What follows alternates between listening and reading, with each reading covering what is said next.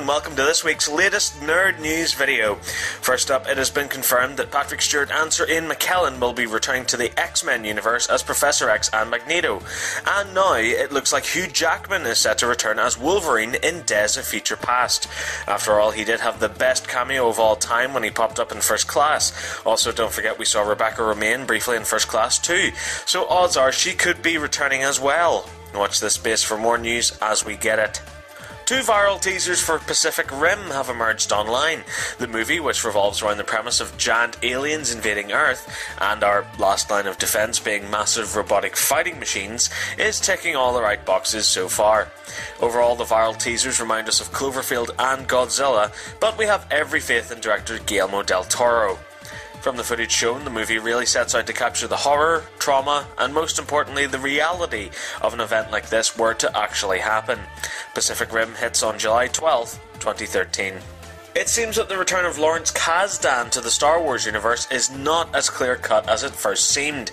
Apparently, the Empire Strikes Back scribe is working with Simon Kinberg on separate projects, and not necessarily episodes 8 and 9. While their scripts could turn into official episodes in the main storyline, they could also form the basis for spin-offs focusing on side characters. None of this is official at the moment, but it does give a twist on things and sounds like Disney have big plans in store for our favourite space opera.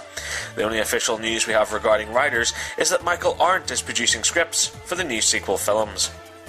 James Cameron has confirmed that Avatar 2 and 3 will begin shooting next year. Commenting on the sequels, he said he wanted to make sure the scripts were nailed down, as he didn't want to be writing the movie in post-production, which he ended up doing on the first movie, which led to a lot of scenes being cut out. Flight of the Navigator is set for a remake. The 1986 movie, which is remembered very fondly, tells the story of a young boy taken on an alien ship, an intergalactic zoo of sorts, and returned years later at the exact same age he was whenever he departed. And staying with reboots, it looks like Sci-Fi, which is owned by NBC Universal, is attempting to acquire the rights to the 1995 movie Waterworld. The reason they want the rights is because the movie always gets great viewing figures when it's played on their channel. The movie, starring Kevin Costner as an aquatic warrior, is considered a flop, but people forget that when it went to home market, it eventually turned a profit. Plans may include a TV series, but nothing is concrete just yet. Finally, we at FTN love a good prank, even a scary one, but surely there's a limit. Take a look at this clip from a Brazilian TV show, where an unsuspecting member of the public is the victim of a gag involving a malfunctioning elevator and the sudden appearance of a ghostly figure of a little girl. There are two immediate problems here. One, the victim could suffer a heart attack, and two, might be prone to lashing out in a fit of panic and end up hurting the little girl. Either way, take a look and let us know your thoughts. Spooky stuff. Alright, that's it for Nerd News this week. For all these stories and more, be sure to check out followingthenerd.com, tweet us at nerdfollowing, and like us on Facebook.